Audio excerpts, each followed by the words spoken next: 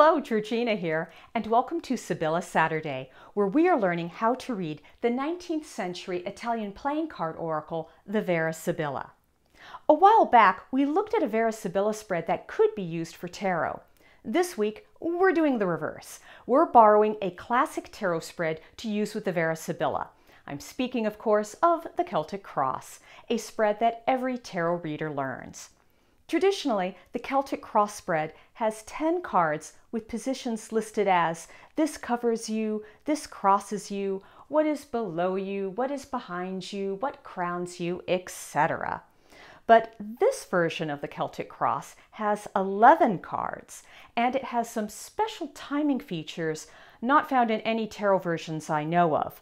So if you're all about knowing when things will happen, this variation just might replace the one you use for tarot.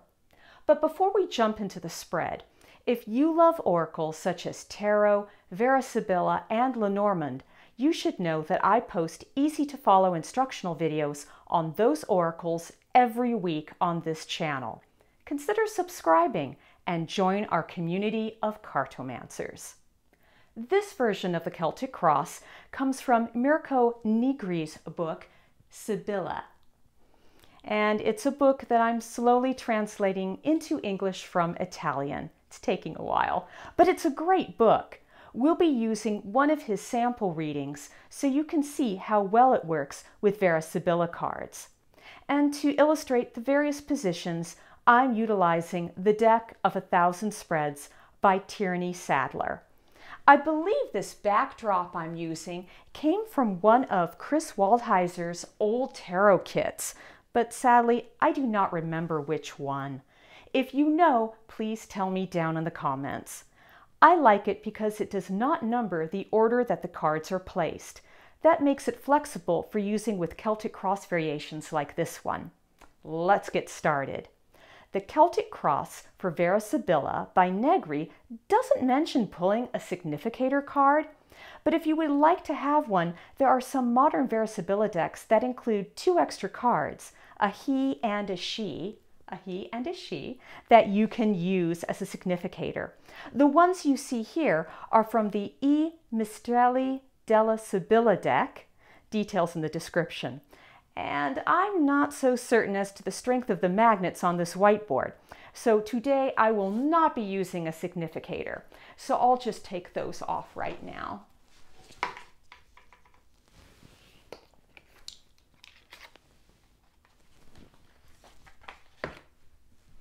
Okay, so position 1, the present situation. The conditions for the querent in the present. Just as in tarot, we start in the present and we get a feel for our querent and what the topic of the reading will be. This card is green in the Deck of 1,000 situations there because in the Deck of 1,000 spread system, it is a topic card. In Negri's sample reading, the querent is a young unemployed man who is asking about his future job. The card that turned up here is Fortuna, the 5 of clubs. A very fortunate card. Things look very promising for the querent. And I'll be using traditional Vera Sibilla cards plus their playing card equivalent in case you're using a deck of playing cards as your Vera Sibilla oracle. Position 2, underlying influences. Now in tarot, the card in position 2 is usually placed 90 degrees right on top of the card in position 1. But true to its title, this position goes underneath the present situation. So rotate the card and place it below position 1. So instead of it being on top of each other, it's down here. Now, the card that turned up here in this sample reading is the letter, the 2 of diamonds. The querent's job opportunity will come through a seemingly unimportant letter or email correspondence. Position 3, and this is where things get tricky, the past. This position is on the immediate right of position 1. Yes, I know.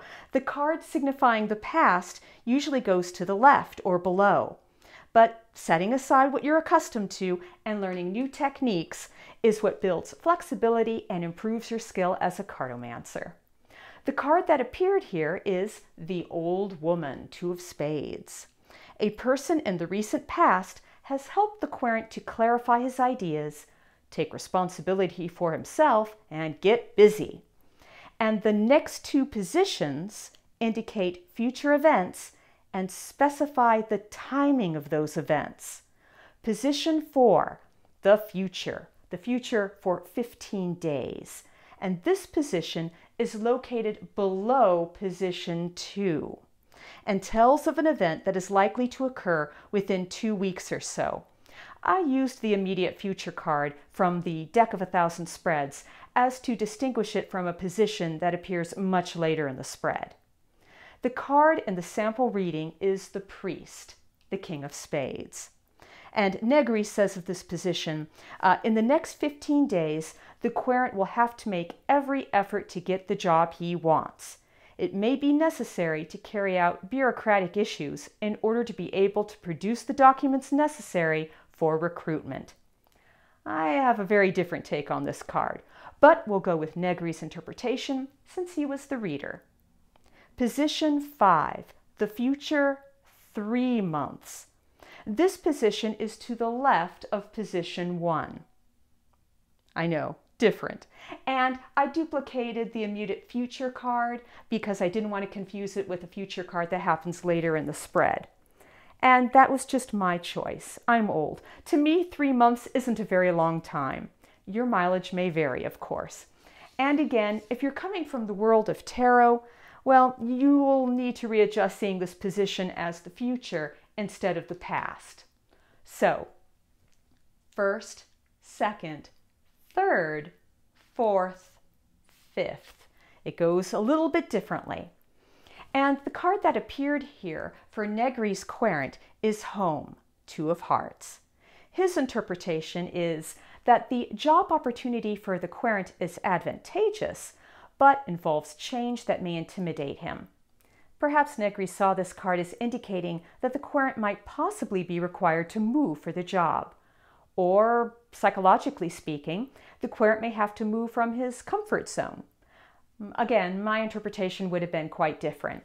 I see this card as home and family ties. So by extension, the job requires that people work very closely together like a family. But again, this wasn't my reading, this was his.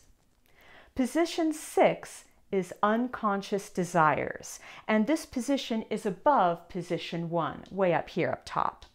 And it indicates what the querent wants to happen in regards to their question and or concern. They may not have voiced this desire or even been entirely conscious of it. The card that appears in this position can also be a hidden detail about the subject that the querent doesn't feel comfortable talking about. So read the card in this position with kindness. I would go so far as to suggest that when you lay out all of the cards of the spread, read the card in this position silently to yourself first before you start reading out loud for the querent. The card that appeared here in the sample reading is Hope, the 8 of Hearts. This indicates high hopes of the querent. He believes that he has done everything necessary to achieve his goal and that he deserves the job. And now, with the cross portion of the Celtic Cross finished, we now move over to the column on the right.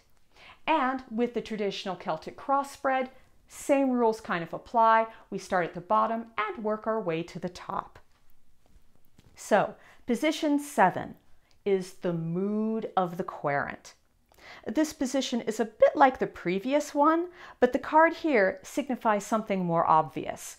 So I've used the Attitudes and Thoughts card from the deck of 1,000 spreads. Between this position and position 6, you should get a really good idea of what is going on in the heart and mind of the querent. Use this knowledge for the highest good and the querent's greatest joy. In the sample reading, the card is Consoling Surprise, the 6 of Clubs, which Negri took as a confirmation of the card in the previous position. The querent is confident of being able to ensure a good job. He is optimistic to the bitter end. Position 8, others and external influences. Now, this position is pretty much the same as it is in most tarot versions of the Celtic Cross. The card that appears here will indicate the situation around the querent. And if the querent is about a romance, the card here may indicate the partner. And the card that turned up here in the sample reading is Happiness of the Heart, 5 of Hearts, or as I call it, the Dancing Queen. This light, flirty card suggests that someone near the querent wants to offer him a job, but just not a long-lasting permanent one. Temp work, perhaps.